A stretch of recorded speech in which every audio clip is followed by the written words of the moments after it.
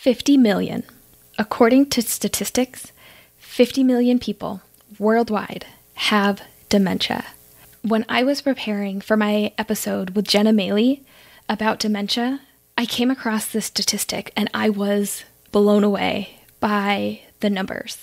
And keep in mind, this statistic came from the World Health Organization as of 2019. In the episode with Jenna, we talked all about dementia, the positive approach to care, and also some implications for occupational therapy practitioners who work within this practice area. If you haven't heard the episode yet, you can go take a listen at otforlife.com/64 or on your favorite podcast player. If you want to hear a few of my takeaways from episode 64, just sit tight because that's what this episode is all about. If you're interested in occupational therapy, this is the place for you. This show aims to explore our profession by sharing who we are and what we do. Because for us, occupational therapy is more than just a job. Hi, I'm Sarah. Welcome to OT for Life. To start this episode, I'm going to keep it real and I'm going to open up a little bit about my personal experience with dementia. This episode was an extremely difficult episode for me to record and for me to talk about because my grandmother had dementia and she was going through this while I was in occupational therapy school. And now that it's been 11 years since I've been in school, I reflect back and I think about the things that were talked about in school and then the personal experiences that I would have when I would visit with my own grandmother. And recording this episode brought back a lot of emotions that I went through during this time. If you work with people that have dementia, or if you have friends or family members that have experienced this diagnosis, you know just how tough it really is on the person who has the diagnosis, as well as the caregivers and the rest of the family. There really is this kind of ripple effect across the board with everybody, and it's such a tough diagnosis. When we were recording, I was holding back tears, and then when I went to edit the episode, I want to tell you that I cried multiple times. I think some of it was my own reflections and my own emotions coming out. And then some of it was also the amazing stories that Jenna shared from her experience working within this practice area. But regardless of how tough recording this episode was for me, I am so thankful that Jenna came on and shared her journey, shared her story, shared her personal connection to dementia because her grandmother had it. And Jenna and I were in the same OT program, and neither one of us knew it at the time that we were both going through this with our grandmothers. But it's one of those things that I think we as occupational therapy practitioners can have such a beneficial role working in this practice area. And I think that there is still so much that can be done. And I really am just so honored that Jenna came on to share her story with us and continue to have conversations about dementia care and about improving dementia care for the clients and for other healthcare providers. And my second takeaway for this episode is that I learned so much about dementia care. Being that it's an area that I've never worked in before, I have no experience working with this population outside of my own personal experience. And there were so many things that just really stood out that I learned in this episode. And the big one was when Jenna talked about the gem states. I loved that approach. I'd never heard of that before. And I really loved that mindset about approaching our clients and the stages that they're in within dementia as a specific gem state. And that each person that has a diagnosis of dementia is still a person. And they are still beautiful in their own right, regardless of how much cognitive decline or how much the diagnosis is impacting them. And when Jenna was talking about the gem states, it literally kind of just took my breath away. I loved that approach to the different stages of dementia.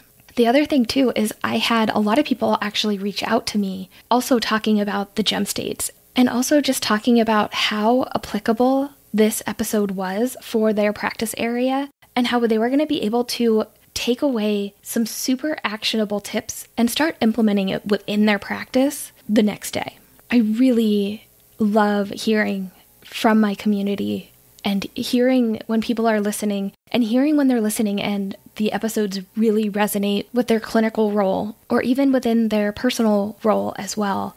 And I love hearing that this episode with Jenna, that there were so many things that people would be able to take away and utilize within their practice. Another thing that I wanted to mention was that there have been some other fantastic podcast episodes done about dementia. This was the first time that I had specifically talked about it as a topic, and I think I had been hesitant to do it because it is still a very emotional thing for me to talk about. But if you want to hear another really good episode about dementia, you can go listen to Brock Cook's Occupied podcast. And he did an episode with Brooke George from Teaming with Dementia. And that was another great episode talking about the difference that we can make within this practice area. So I'll make sure to link to that episode in the show notes.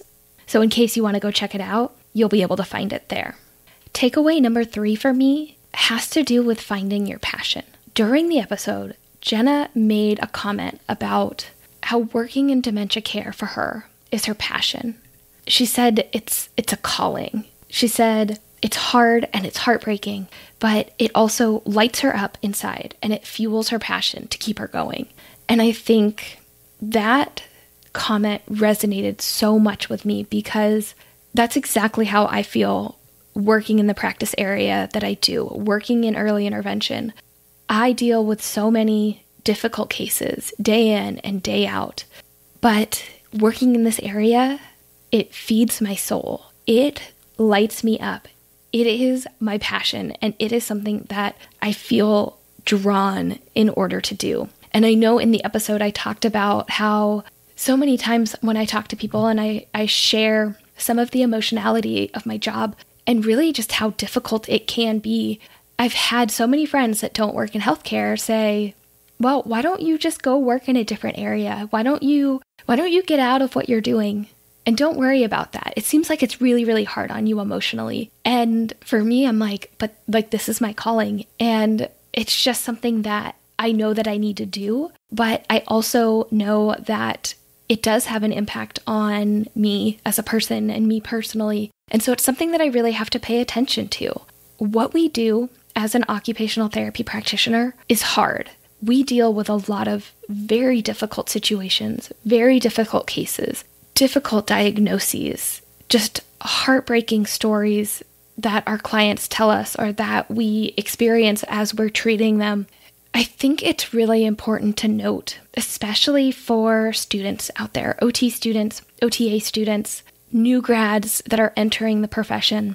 It's important to find your passion. Finding that practice area that lights you up, regardless of how difficult it is what you need to figure out.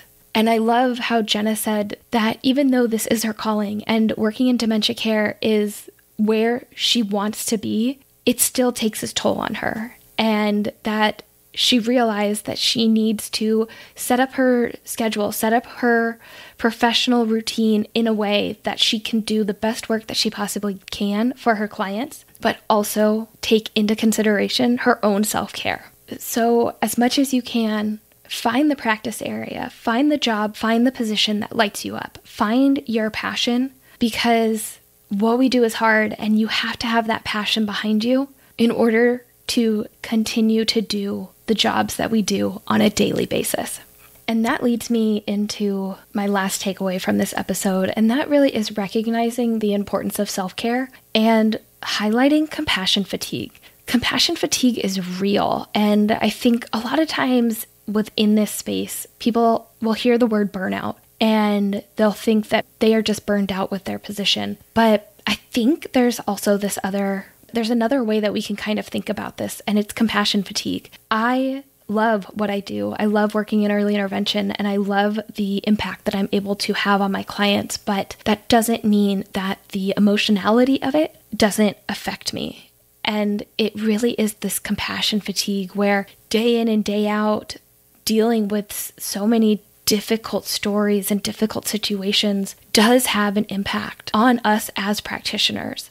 And I really do think that it is important to be mindful of this and to work with our own schedules, to lean on our support systems, to have in place other things that we can occupy our time with outside of work to ensure that our mental health and our mental well-being is taken care of, so we can continue to do the work that we are passionate about, that we're drawn to do, but also be able to deal with all the emotions and all of the difficult situations and the stories and everything that we get exposed to. So it's recognizing that compassion fatigue is real, and also knowing that we need to be diligent in what we do outside of work to be able to fill up our own cups so we can continue to fill up the cups of our clients. So there were my takeaways from this episode. Takeaway number 1, this was a hard episode for me. Number 2, how much I learned and how many people reached out and told me that they had learned from this episode. Number 3, find your passion. And number 4, the importance of self-care and also recognizing the impact of compassion fatigue. Again, if you want to check out my full interview with Jenna, I'll have a link to it in the show notes. It's episode 64, titled Positive Approach to Dementia Care. I know that podcasts can be pretty much one-sided, where it's really just me talking like today's episode, or me and a guest talking like some of my other interviews. But I really want to bring your voice into the conversation. I want to hear your takeaways, your thoughts, your comments about this episode. And I also want to hear if you have any follow-up questions about working in dementia care, or if you have any other resources that you want to share. So to join the discussion, head on over to otforlife.com/community, and there will be a specific thread to this episode and the discussions that we're having about this episode. I'll have a link to this and everything else that I mentioned in this episode in the show notes. I want to say thanks so much for tuning in to today's episode. I know that you could be doing anything else in the world right now, and you're choosing to listen to me. And for that, I am so grateful. Thank you, and have a great rest of your day. Thanks for listening to today's episode. If you like what you hear, here are 3 easy ways you can help support the show. 1, head over to otforlife.com to find out more about any resources discussed on the show. Remember, that's OT4LYFE.com. 2, share the podcast with a friend, colleague, or anyone interested in occupational therapy. 3, subscribe to the show on your favorite podcast player so you don't miss out on any upcoming episode. And while you're there, be sure to leave a review saying how much you love the show. Thanks again. I'll catch you next time, OT for Lifers.